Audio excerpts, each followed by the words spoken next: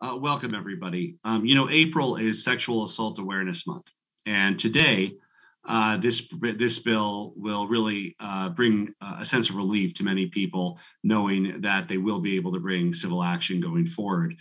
I want to thank the bill sponsors for their advocacy, for their efforts for justice on behalf of survivors. I want to thank Representative Michelson-Jeannet, Representative Soper, Senator Danielson, Gonzalez, and Coram. Today we want to show that this history will not be repeated. To all the survivors and advocates who've worked tirelessly, I'm really proud to be here when this day has come. And there's no place for red tape between survivors and healing in Colorado. And this bill will help remove certain statutes of limitation, making sure the laws in our books reflect our commitment to carrying out swift justice. While we know that this bill, of course, will not repeal all the harm that many survivors have endured in their lives, we know that it will provide hope and solace moving forward. And by signing this bill today, we're going to take its real action to deliver justice for survivors, to really allow a longer time frame for people to be able to be comfortable with their actions and begin to restore trust in the system as well. So with that, I'll turn it over to Representative Michelson-Jeannet. Thank you, Mr. Governor. It is quite a day for us to be joining together. I know that there have been at the least 30 years of work put into making this day a reality. And last year, when we thought we were going to cross the finish line, and we didn't cross the finish line. And I got a call from Senator Danielson like that night, wanting to know exactly what happened, because she was going to make sure we cross the finish line this year. I just want to recognize that without Senator Danielson's advocacy, we may or may not have been able to be here today. So thank you to the governor for signing this incredible bill. Thank you to all of the survivors who have come forward, and always a special thank you to Senator Danielson for closing the deal. I'll toss it over to you, Senator Danielson. Thank you, Representative Michelson-Jeannet. Thank you, Governor Polis, and Representative Soper, Senator Coram, if you're on. But mostly to this amazing group of survivors and wonderful organizations that I see on my screen in front of me. You've done an amazing thing here, and it's taken you decades. I only wish we would have gotten it done sooner for you and for the future. So it's a very, very good day. It's a very, very happy thing that we're celebrating together. And I wanted to say thank you for letting me be part of it. Representative Michelson-Jeannet is right. I got involved when last year's efforts failed. And it has been my privilege and my honor to interact with every single one of you. I cannot thank you enough for letting me be part of it, but really for everything you've done. You have been expected to come to this building for 20, 30 years now. You've been expected to tell your stories over and over and over again, so that hopefully the legislature would respond and prevent this kind of thing from happening to future victims and survivors. So you have my undying gratitude, and your efforts have made a real difference for now and for the future. And I want to say a special thanks to CICASA, Larry and Bree and the team, but in particular, Ronna Simmons, an amazing outstanding professional who is dedicated and so amazing and wonderful, and just did a fantastic job. And I got to work with her every day. So great job, everybody. Thank you for this, and let's make it a law. Thank you, Senator Danielson. Representative Soper. Well, thank you, Governor, and apologize for the delay. It's technical, but this is a great day, and I'm super excited to see this bill signed into law. I was part of the effort last year, and this is really a longer journey. It's a 30-year journey to be able to get this signed into law with your signature today. To be able to have someone who's experienced horrific rape or sexual assault, the ability to make their case in court when they're ready to tell their story is is truly what justice is about. One thing I would rather have is for an attorney to tell a client, I'm sorry you don't have enough evidence, rather than saying, you have an abundance of evidence, but the statute of limitations has expired. So this is about being able to tell your story when you're ready. And I'm looking forward to getting this into law. This is a historic day, and great to see so many people online here. Thank you, Governor. Great. I also want to introduce Jeb Barrett, a survivor and Colorado chapter leader of the Survivors Network of Those Abused by Priests, or SNAP. Jeb? Yes, well, thank you very much, Governor Polis. I need to recall the telephone call I had from Representative Danielson shortly after 1296 was pulled. And that was a wonderful, hopeful thing, hearing your commitment to doing something this year. I've been the leader of the Denver chapter since I moved to Colorado in 2005. And for more than 30 years, adult survivors of child sexual assault have been working for the kind of hope for generations of victims of betrayal by adults represented in this bill. SNAP has offered support and healing to adult survivors and advocated for protection of children in Colorado for decades. The signing of this bill today is a milestone, signifying that our elected officials are taking seriously the public health crisis that has been covered up for far too long, the lifelong trauma of rape. The strong bipartisan support of this bill and what it means for future generations is a hopeful sign that our state is committing itself to justice and healing for victims of sexual manipulation and assault. Today, we face both the tragic human cost and the enormous economic costs that all levels of government bear as fallout from the trauma of childhood or sexual assault, period.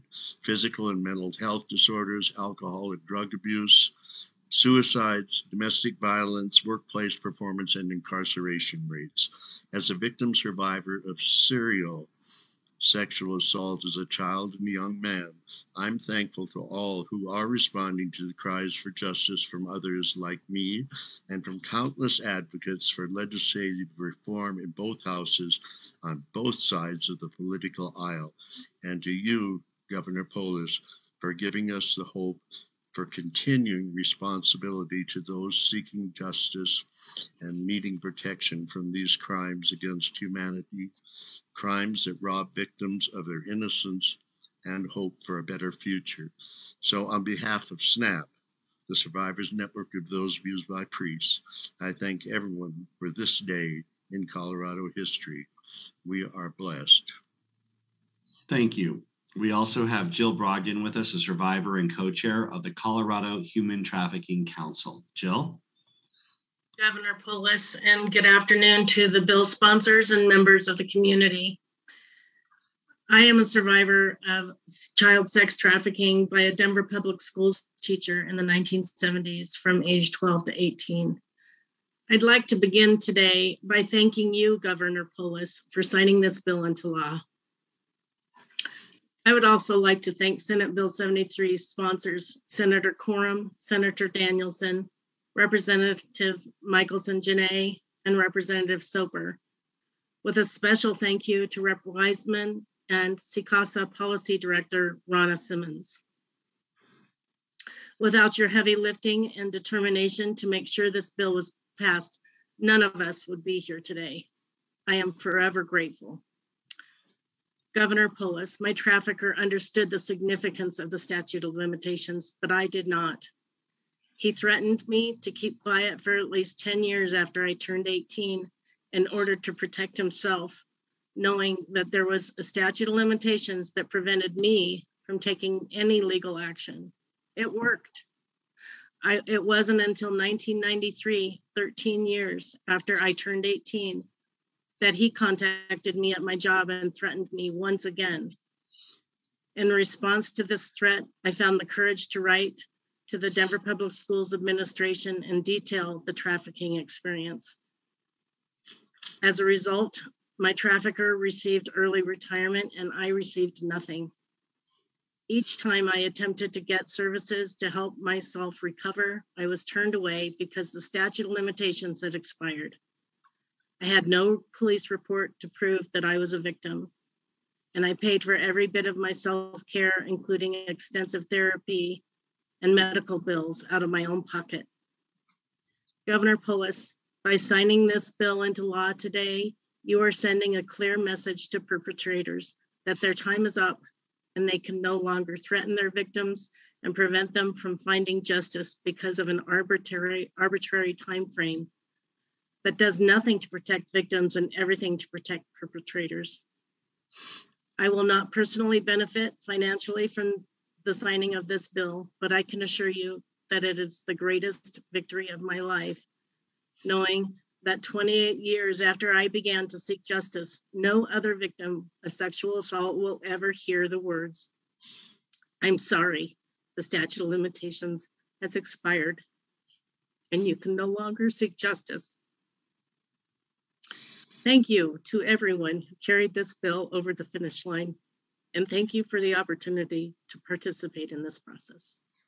Thank you, Jill. And it's certainly my hope that those who don't find immediate relief in this bill, like yourself and many others, see it as an important part of that healing, knowing that this will not be in this, others will not be in the same situation that you were in going forward. Okay, with that, we'll make it the law of Colorado.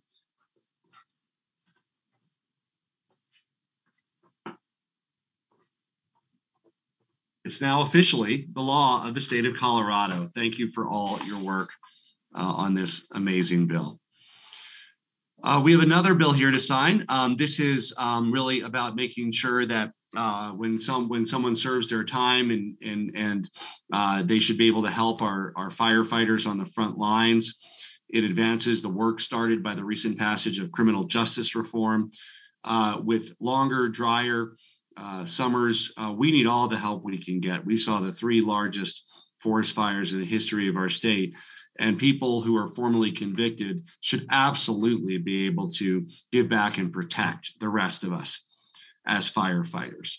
And when they've paid their time and served their time, the ability to improve our ability to fight fires across the state is a win-win. I want to thank Representative Roberts, Senator Donovan for their foresight and commitment, and I'll turn it over to Representative Roberts.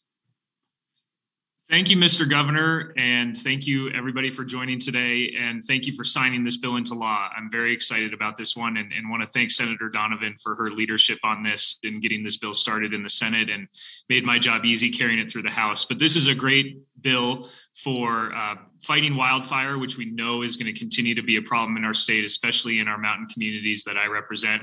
But it's also a great bill for criminal justice reform and reducing recidivism by giving these inmates who have trained and worked so hard to fight fires for all of us while they're incarcerated.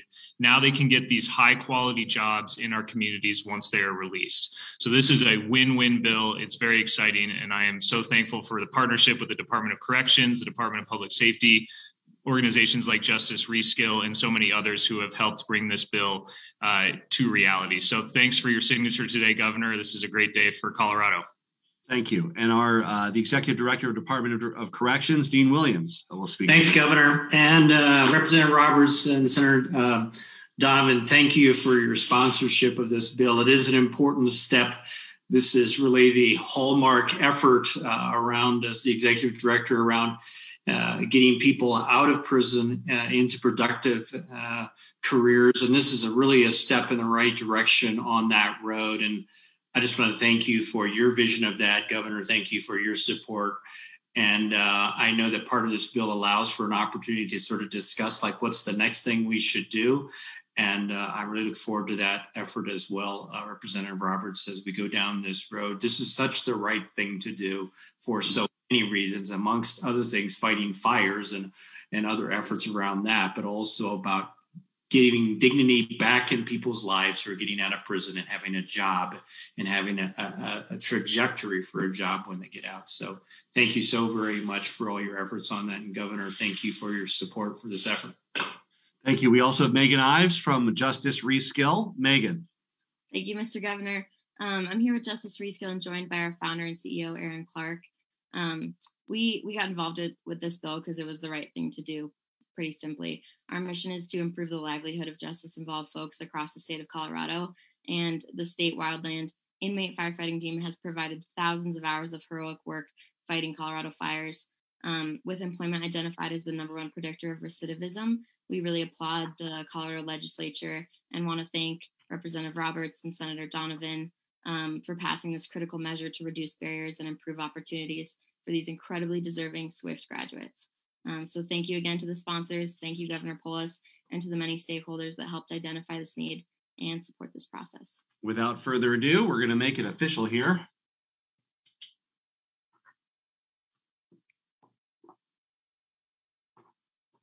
It's officially the law of the state of Colorado. Congratulations and thank you. We will all benefit from this bill. And I want to thank everybody for joining us today for these 2 important bill signings. Take care.